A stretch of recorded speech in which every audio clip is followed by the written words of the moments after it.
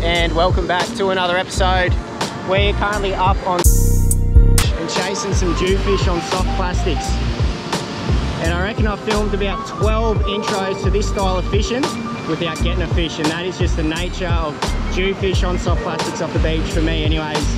But we've actually got one this morning, so I'm going to show that footage a little bit later. But first, we'll roll the intro, then I'll talk about the gutter selection, talk about the technique, and then I'll show what this Jewy to you.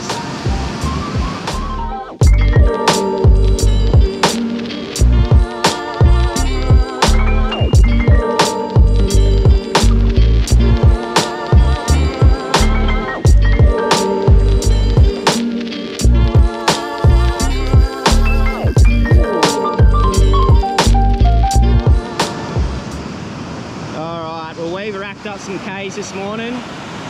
We've fished a few gutters, fished this one earlier, and then we've come back to it because it just looks so promising. So what I like about it is we've got nice open ends to it. It's not too long and it's not too wide. Ideally I want to be able to reach the back of the sandbank where that drop off is with the lure, and I've just found that the narrower the gutter becomes, as long as it's got nice open wide ends to it, if it has a nice little narrow bit where we're fishing here, it's where the fish are likely to pass you and see a bait, as well as I really do think that's where they like to sit when they're hunting fish as well. So if you spot a gutter like this, what you'll kind of notice is down that end of it there's going to be sweep rolling that way out through that rip, and then there's going to be sweep rolling this way out through that rip. This is all dependent on the swell direction, all that. Sometimes it's just ripping through one way. But if you can find a gutter where there's a bit of a low pressure point in the middle of it, that's what I'm looking for sure. And as with the other beach Jew that are caught, focusing on the tides. So we are about smack bang on low tide. And look, I've got most of my Jew off the beach within half the hour of low tide. So high tide and low tide doesn't matter as long as the gutter looks something like this. Rightio, I'll put the chest mount on and go through the gear and the technique, and then I'll show off this Jew.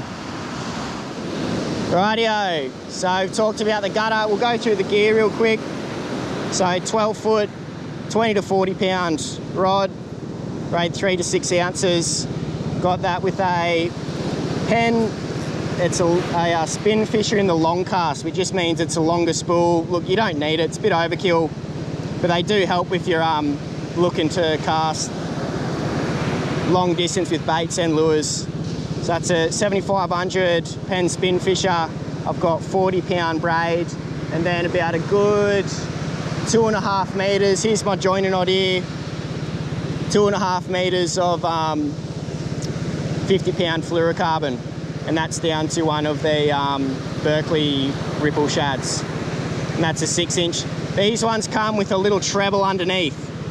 You'll just see the hole there where I've snipped him off.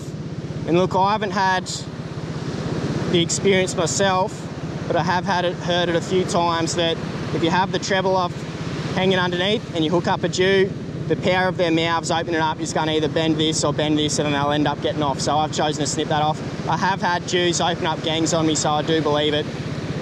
So there we go, one of the 6-inch ripple shads. These are about, what, 11 bucks, 10 bucks a pop.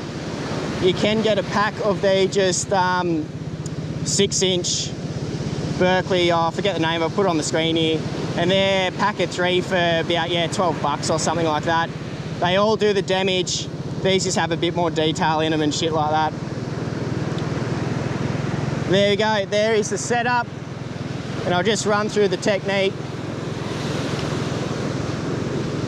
So yeah, I'm just focusing. I'll work the whole gutter, but really the point I'll put in a lot of focus on is kind of the middle of the gurra or its narrowest point, and that's where there's going to be a low pressure point where there's not much sweep running left or right, and I do believe that's where the Jew hang out waiting for a feed.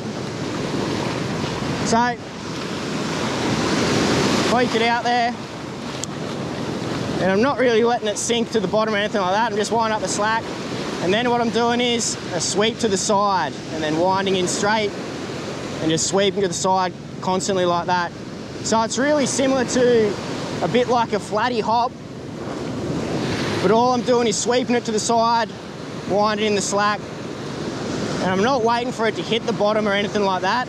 All I want to do is get that tail fluttering and then giving that soft plastic to pause and letting it sink slowly, and what you'll find is that the fish will hit it on that pause. And I will just say, this is just the technique that's worked for me. A lot of people rate the slow roll and all these different kinds of things, but this is just the way that I like to fish them. It's given me results, so I'll certainly change up the retrieve if I'm not having any results as well. But all it's going to be is a sweep to the side, wind up the slack. Definitely don't put your rod forward and then wind up the slack, because you want to have constant contact with that lure, because they're going to hit it on that pause, and it might be a little tick in the line, or it might be a great big wallop, but you just want to be able to feel it even if it is very small. And just all the way back to the gutter, or the front of the gutter here. And that's it. That's what's done the damage on this Dewey, and I reckon I'll roll the footage right now. Yeah, you got to jam them just initially, and then spot them. There we go. Got it? Go, bro. There he is. Fuck yes. Yeah. Want me to film you up there? Yeah, why not? Here we go. He's only a pup. Yeah. He's only a pup. But he should be a Jew. I don't think it's a salmon. If it's a salmon, it's a chunky dog. Is it on? Yeah, definitely on. Is it a Jew? Yeah, that's got to be a small. That's got to be a small right, Jew Lewis. Like over here, the sweet's going that way. That way, the sweet's going that way. Is your head shaking, or it's a salmon? No, I think it's a Jew.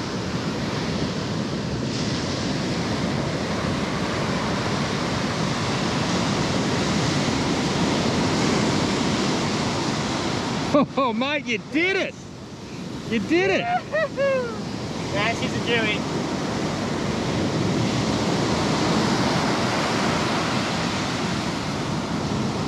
That's right, I'll get him. Hang on, I'll just film it.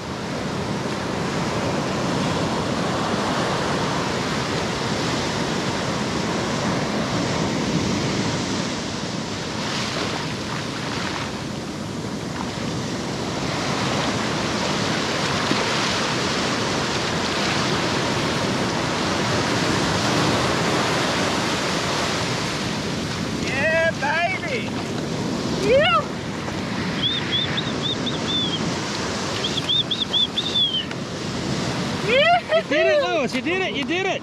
Shit, yeah. Man, that's not easy to do, bro! Yeah.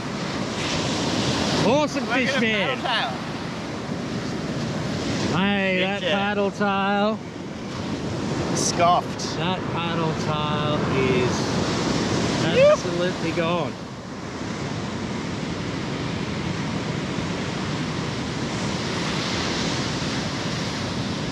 Cracker. Alright, that's out.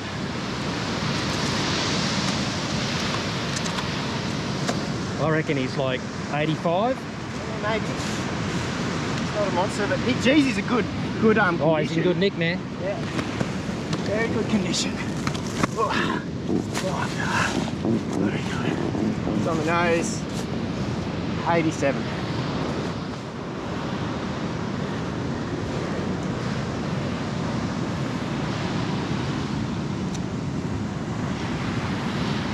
We'll go mentally. Beautiful. Right, Let's get him in.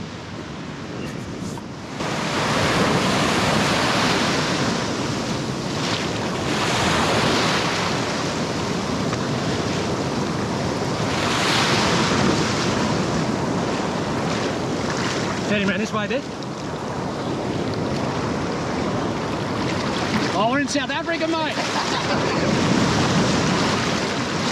It's like we're in South Africa. Is this waterproof? Yeah, there it goes. Woo! Alright. So there we go. Nice little Dewey off the beach. You can tell I'm pretty stoked because they're not an easy fish to catch. If you're just looking to get into it, you can expect to have donut after donut after donut session. But persevere, you will be rewarded, and they're just an awesome fish to catch. Absolutely love them. Anyways, just thought I'd show off a few of the lure selections. So this is one we obviously got that one on, which is 6-inch ripple shad. A white is probably my go-to colour for day and night, and yes, you can catch jewies on soft plastics off the beach at night. And this is one of the, it's a Berkeley as well. It's just one of the cheaper, you get a pack of 3 for about 11 bucks or so. And look, there's not much difference between them except a little bit of detail around them. These ripples here on the body are supposed to displace a little bit more water, as well as these are just slightly heavier, which is going to allow you to pelt them out a little bit further. But these 3 packs do the damage. I've actually got my PB on this one right here in the pearl white, and they're not as heartbreaking when a tailor comes up and snips the tail off it. You can also make up your own soft plastics. So here's a kayak swing impact in 6-inch, and of course benefit of that is you can adjust the weight to suit your rod or the conditions, but a 1-ounce jig head is a good place to start. I think these are, I'll put it on the screen now, they're over 1 ounce, but yeah, about 1 ounce for a jig head's a good place to start. Look, I kind of go with natural colours. I haven't really experimented that much with bright or anything. That's about as experimental as I'll go. And I think really with the soft plastic, they've got that huge lateral line, so it's more the paddle, that paddle tail and the motion of the lure that's going to bring them in. And I think just the natural bait's going to get them to bite once they find it. So yeah, very cool way to catch them. Couple things that can improve your chances, which I've already gone over, but I really just focus on the tides.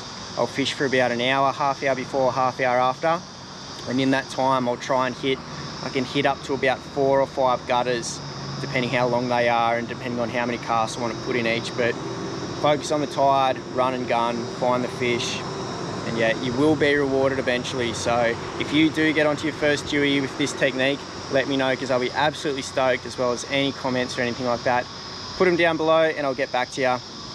Lastly, I just wanted to give a shout out to Dave, who was behind the camera, who has his own YouTube channel, Aussfish. Has great content. He's a bit of a master at getting jewies in Newey Harbour, so if you've got a boat and into chase him in there on bait, check him out.